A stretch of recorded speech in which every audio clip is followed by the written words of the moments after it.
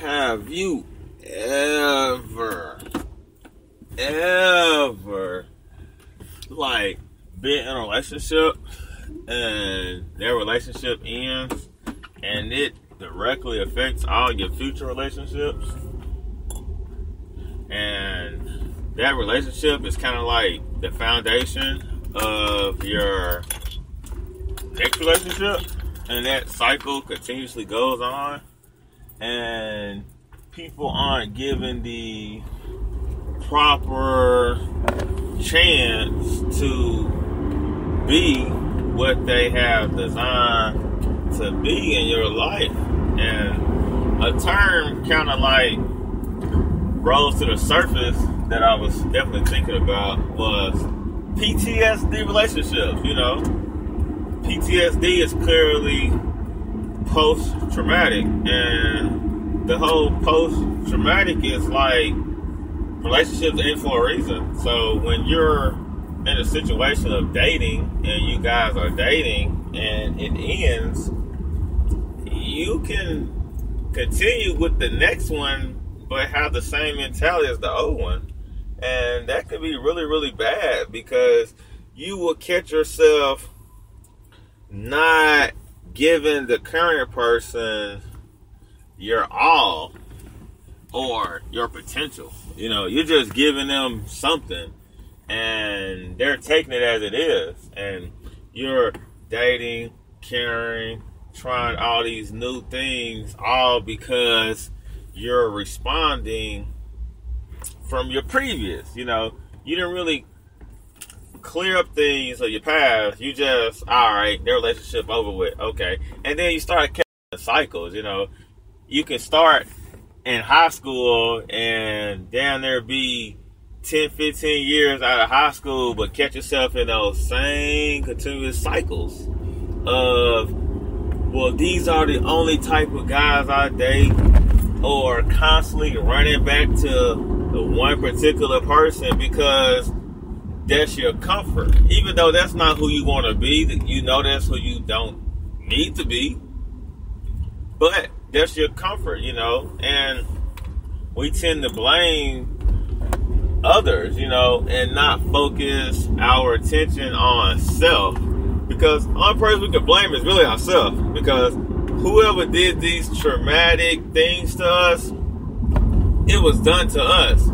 So we have to take ownership that it was done and move on. Not, hey, you did this to me and I had not recovered. That's not good and healthy. That's traumatic, and it's going to keep going on until you properly address it. Now, we sit here and say, how do we address it? Simple. Take ownership and move forward. And just like anything in life, if something truly hurts you, it's not going to be something you can overcome snap of a finger.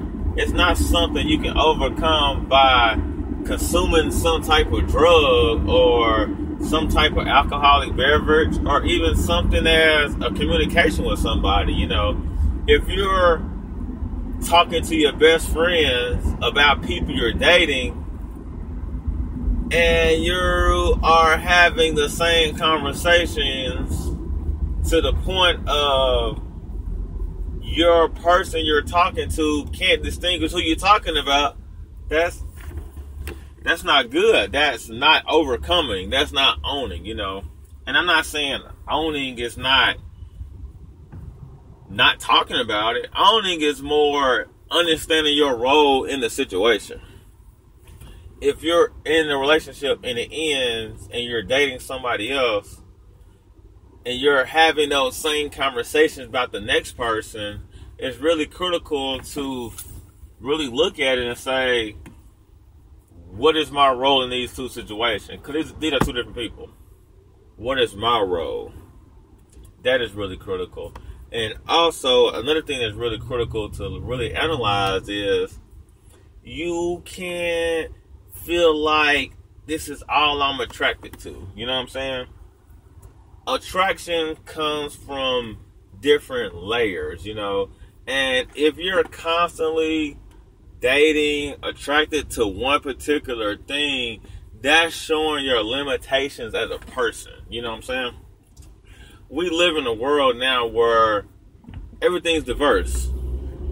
It's no completely genuine one thing. Everything is diverse. Everything's in layers. So it's really critical to understand and really pay attention to your particular level and focus on that level and that layer as you're involving yourself with somebody, because people are going to react and treat you on that level that y'all are currently working on. You know, if you are jumping from relationship to relationship and you're treating the new person like the last person, you may be on a different level than that new person is with you. You may jump into it and be like, well, he know what I like, she know what I like, so I don't have to tell them. And it's like, you still have to focus on them foundation things at all times. You could never lose your foundation. That's how we run into these post-traumatic issues with relationships. It's, my expectation was here. You didn't meet these expectations. It's like, I didn't know these expectations. Well, you should know. You've been with me. And it's like, yes, I've been with you from the moment we met, not from the moment you had issues with so-and-so. So it's really important as you're dealing with relationships, you really get the proper guidance before starting a new one. I know it's a lot of times, like, I got friends, I got tons of female friends. And I say I have female friends because it's challenging for me to have a male friend. And when I use the word female friend, I wouldn't say be like buddy, friend.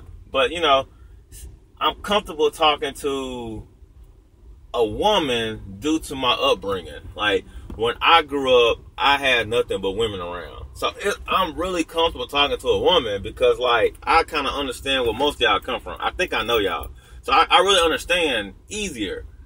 So I'll talking to a female friend and we'll be constantly communicating. And, like, as we're communicating, they're constantly like, you know, yeah, I'm not ready for a relationship, this, and this. I'm like, yeah, I feel you there. And then, like, all of a sudden, they got a boyfriend and they serious. And I'm like, okay, you went from I don't want a man to I'm with a serious man. And I'm like, that ain't good, because you obviously is something you didn't want to be in. You're just doing something because you're used to it. And that's the whole PTSD cycle. And, you know, 4 to 5 months later, it ends. And it ends in the same manner that the previous ends. And I sit there and I'm like, And then as our friendship grows, I start learning more about their dating history and their current dating. And it's like, well, this makes sense. But I'm at a point where I'm able to communicate with them and not offend them. I definitely notice those cycles. And with my male friends, you know, a lot of my male friends, they get into relationships and have relationships, but their relationships are based on feeling guilty by not being raised in a relationship. You know, parents, single parents, okay. Most of my friends raised by single parents. Some of my friends raised by dual parents. But as we get older as men, we tend to associate, well, I'm supposed to be in a relationship because it looks right. I'm supposed to be in a relationship because she wants to be in a relationship. I'm supposed to be in a relationship because, you know, I don't want to grow old. And it's not I'm in a relationship because this is what I want. It's because I feel like I'm supposed to do it.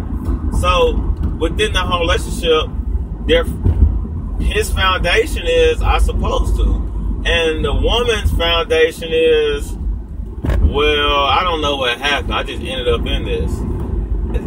That's a recipe for destruction, you know what I'm saying? That's why it's really critical to, like, know yourself, love yourself. So your foundation is knowing yourself, love yourself. So when you encounter these heartbreaks in a relationship, you're able to take ownership because you're like, well, I love to care for myself. Relationship didn't work out. All right, there is a life. I know how to live, you know. Because personally, like, I only struggle with relationships because of my fast-paced lifestyle.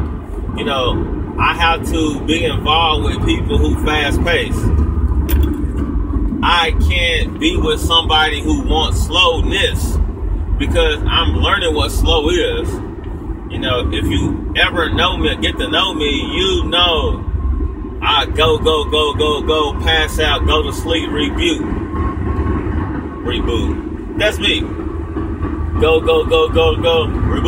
Go, reboot. And then after a while, you know, that software needs to be updated. I'll update the software. All right, cool. Reset the computer. Updates. All right, cool. We keep it pushing. All right. And then my owner, I have to tell the owner, hey, this is who I am. And that's when I tend to have problems. It's when I go through my changes, communicating to people I'm involved with my changes. Because, you know, people change. And that's one thing about me. I'm open to people changing.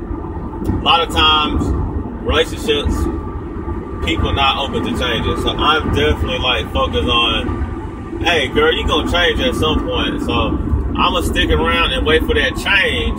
Cause once you change, I know who you're gonna be. Cause once you get comfortable, you show who you are. You know, you don't jump into a relationship, ooh, I'm comfortable. You jump into a relationship trying to get a feel. And then you get to that moment where you wanna change.